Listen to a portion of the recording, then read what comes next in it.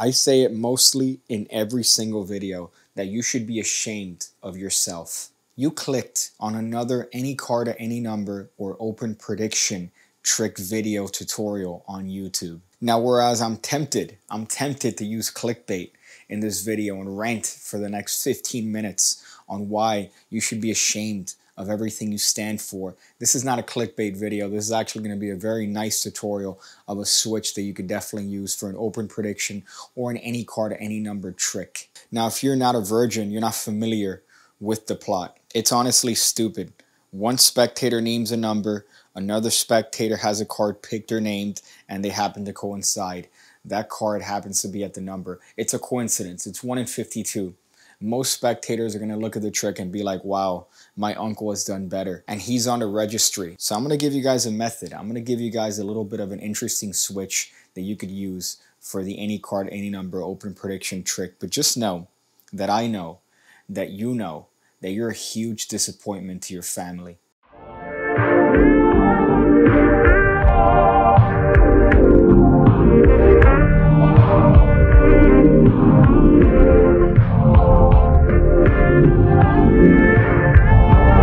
This trick is of course sponsored by the Pigcake Magic Academy. $5 a month, 2 videos every single week going over card stuff, going over coin stuff. There's over 400 videos already. I think 700 if you count the piggybacker videos, which are exclusive tutorials that I don't post anywhere else, all for $5 a month. Technically you get 4 videos a week, but I don't really mention that because I'm terrible when it comes to marketing myself. So any card, any number, open prediction. I know you want a tutorial, you want me to rush and show you the switch, but slow down. You're watching this video because you have time.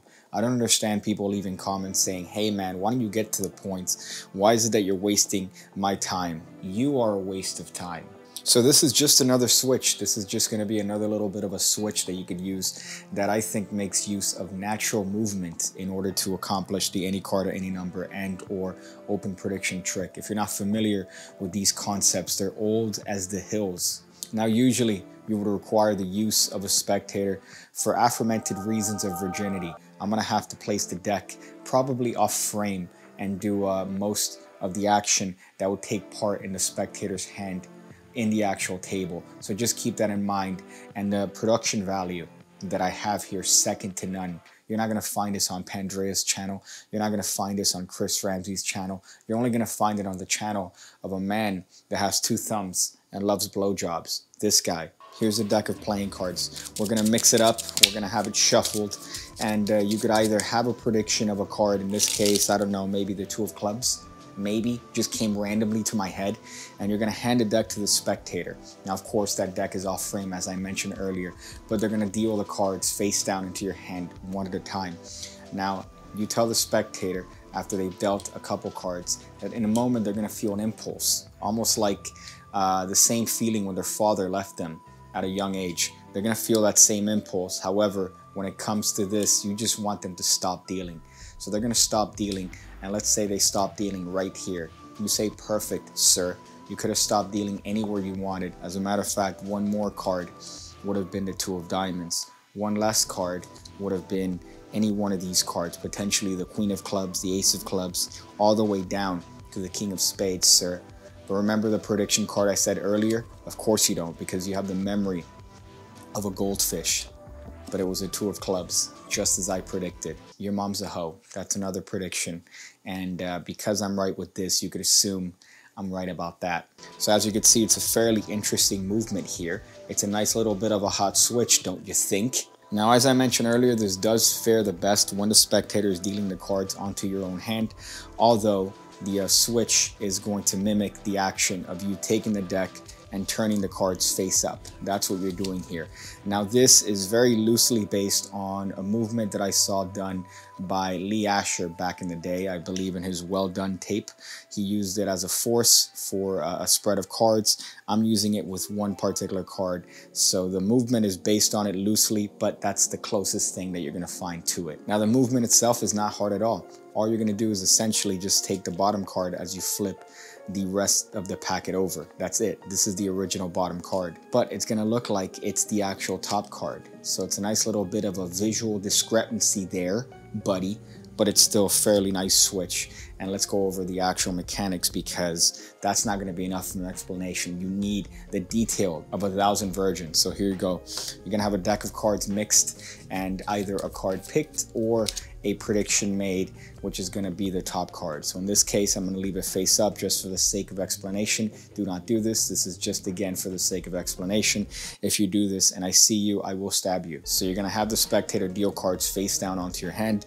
Let's say that this is a mimic of that particular action. So once they've picked an appropriate spot to call stop, here is where you're actually going to employ the use of the move. Now, I would recommend showing the top card of the deck first and saying one more card would have been this one, as you use the other actual card to facilitate the switch. So the reason for that is so that there's justification here. So in this case, here's a switch. Now there's a couple different ways to do this. You could either do this while holding the card into your right hand and holding the deck in mechanics grip in the left hand, or you could just do the move with the cards in the left hand outright, just like that. It's going to be up to you and your own performance style. Again, I'm not here to hold your hand. I'm just here to show you the move. All right, so as far as the actual movement itself, here you go. All we're going to do is we're just going to use our dirty little fingertips to come in contact with the bottom card of this packet, at the same time that we're just going to lever all those cards over. Now, because of friction, what's going to happen here is that you're going to be able to take this card and slide it towards the right. So because of that friction, you're going to be able to take that card and slide it towards the right as you use that card to lever all the cards to a face-up position apart from itself. So remember, this is face-up for the sake of explanation, but usually it's going to look like this, where it just seems like you're turning over all the cards underneath the spread. This is the action you're trying to mimic. So this right here is the action you're trying to mimic. That's the actual way it looks like, and then this is going to be the actual move itself. So it's very similar. There's just a little bit of a moment of discrepancy there, but it's going to be an action that's very similar to the normal action that you would do. So you're going to take the card in your right hand if you want.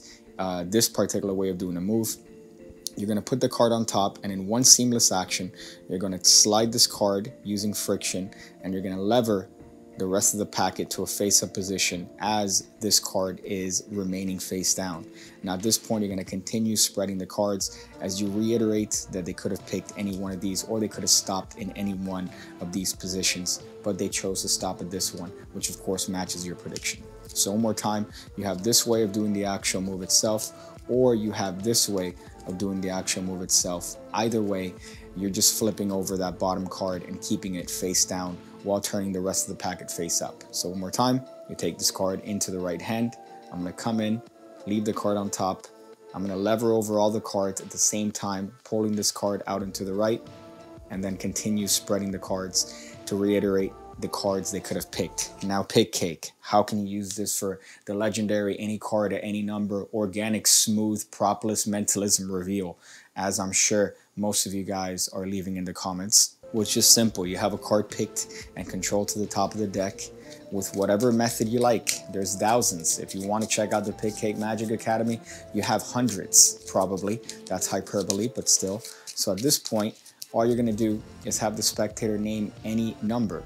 You're going to give the deck to the spectator, and you're going to have them deal to that number. And of course, what does that do? Well, that places their card, which you've controlled to the top of the deck, exactly in the position it needs to be to actually do the switch itself. That's one way. If you want to have them name the card, well, it's just a simple fact of, I don't know, lying through your teeth. What card do you want, sir? The Six of Spades. Oh man, why do you got to pick the hardest ones? I don't even know if this is going to work. Oh boy, we'll give it a shot anyways. I'll tell you what, sir. Why don't you hold on to the cards and name a number. Name a number from 1 through 52. Oh, 13, that's a great number. I've heard the Jews find that number particularly lucky. So why don't you go ahead and deal those cards face down in my hand until you reach that number. So that's 1, 2, 3, 4. Of course, I don't have to tell you right now that that card's on the bottom because I lied. That card's on the bottom. All I did is that when they named the card, I'm just looking at the deck. Whenever I see their card, I just control it to the top of the deck as I say, oh boy, this is going to be hard. I don't know how I'm going to do this. Man, you're making this difficult. And of course, all the while controlling their card to the top. Lie. It's definitely a good method. You're already a magician. You're already lying. So might as well lie some more. So it's a nice switch. You see that? It's a nice switch, and definitely something you could use as a prediction or as an any card at any number. I hate myself, honestly. I hate myself for being so intelligent to come up with that all on my own. All on my own, of course, based on that wonderful move by Lee Asher. But you know how hard it is to be this smart all the time? It's really difficult. You're walking through restaurants and you're walking through, I don't know, public places, and you hear people and their ebonics. But it's a good switch, I gotta say. It's definitely worthy of any sort of study on your end. It's definitely not a waste of time. So go ahead and take the time, learn it, practice it. It's not going to be an easy move to get, but it's definitely not difficult. So that's it. That's the video. You guys do all the things that people do when it comes to these. I don't even know what to say at the end of these anymore. Usually I would add little raps. If it was the early of 2020, I was adding raps to my actual end of video segments. Now it's just a stare. Now it's just a empty void that I look into as I stare into the lens of this camera. I'm gazing into the abyss, which I guess is metaphorical for how I see my life.